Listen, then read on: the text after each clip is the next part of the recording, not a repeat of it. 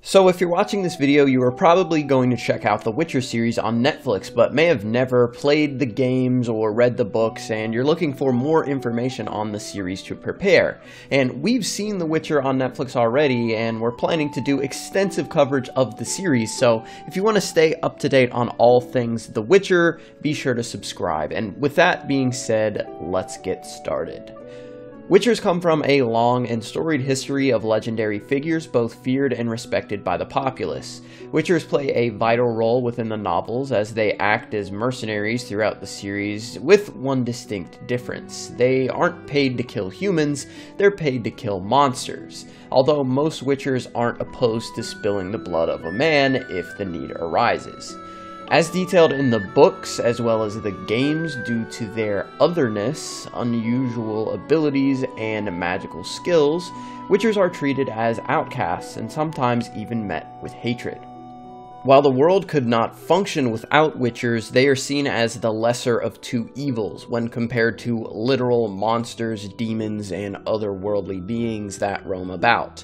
According to Dandelion, Geralt's close friend, the first Witchers appeared roughly 300 years before the events of The Last Wish, when the world was overrun by monsters and creatures of the night.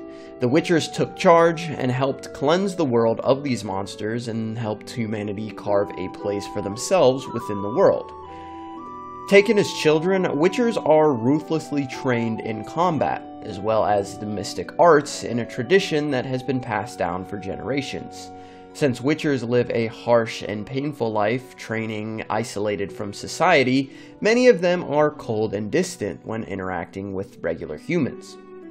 Witchers themselves believe they cannot even feel emotion, but this idea has been largely debunked in almost every case. It's more the isolation and harsh training that led to the Witcher's ice-cold demeanor. But because Witchers act so differently from everyone else, the rumor that Witchers are inhuman has been propagated for centuries, and their golden eyes certainly don't help. See his face! God save us! Be gone, and don't ever come back! Witchers are not inhuman, or non-humans as they're called in the Witcher series, and each Witcher considers it a profession, not a race they identify as.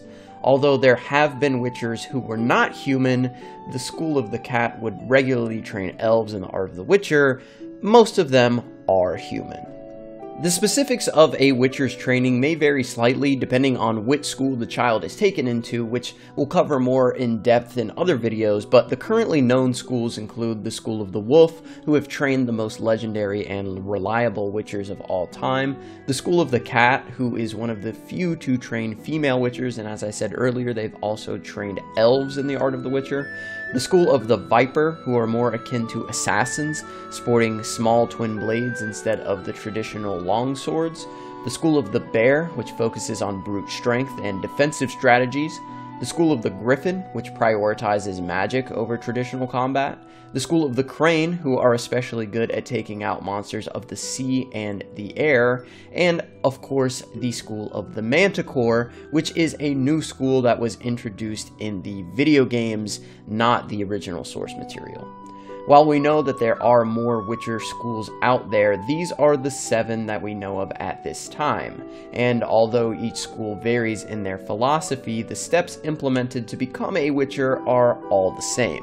As we mentioned previously, Witchers are trained from childhood and put through rigorous physical, magical, and mental tests to prepare them to battle all manner of monster, but they don't simply receive specialized training. Each Witcher is enhanced via a very painful process of alchemy and mutation. By ingesting various potions and mutagens, these Witchers are enhanced beyond the normal capabilities of your average human. While some Witchers have unique abilities, all Witchers are granted enhanced strength, speed, and endurance, but these amplifications are not minor ones that would separate the average Joe from a peak athlete. A Witcher is more like a super soldier similar to Captain America.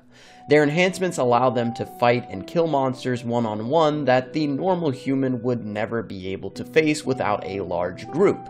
Each Witcher also gains cat-like eyes that grant them the ability to see in the dark, a boosted immune system which allows them to ingest large quantities of potions that would normally be lethal, a sort of sixth sense or intuition that helps them read people and track monsters more effectively, and regeneration, which includes a very long lifespan. The more exceptional Witchers have lived for centuries.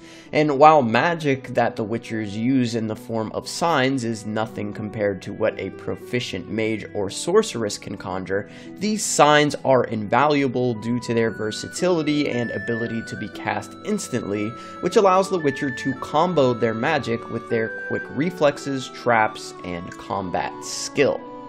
And I know what you're thinking, being a Witcher must be pretty great despite the way that people typically treat you, but there is a downside. All Witchers do become sterile, unable to have children, which requires these Witchers to quote-unquote recruit other children to join the cause, and I use that term recruit very loosely. And while Witchers are proficient with a multitude of weapons, their primary tools are their steel and silver swords. Their steel swords are used to kill beasts such as bears, wolves, etc., and even to cut down men if they are forced to. But their silver sword, often imbued with powerful magical enhancements, is used to slay the monsters who dwell in the dark. Each one also sports a Witcher medallion, which they obtain from their respective school. These medallions display the school's beast from which they graduated, but it also functions as a device that alerts the Witcher of nearby monsters or magic. If the Witcher enters an area with monsters, their medallion will begin to shake wildly, alerting the Witcher that they are close to their prey. And that's basically it. Witchers are professional monster slayers that help rid the world of any form of creature, beast, or nuisance that the world needs ridding of. Of course, we know that the most famous Witcher is Geralt of Rivia, but there are many other Witchers out there that have made a name for themselves. So if you guys want to learn more about those Witchers, be sure to let me know down in the comments below. Also, let me know what you want to see covered from the Witcher book series, games, and the Netflix series. As I said, we've already seen it, so we're planning a ton of content for that, but we want to know what you guys want to see, so let us know down below. Also, remember to like and subscribe. It does really help us out, and if you want to support the channel directly, you can consider becoming a member. Also, follow us on all the social media that you see on screen, and remember the motto, it's Witchers over everything, and I'll see you guys next time.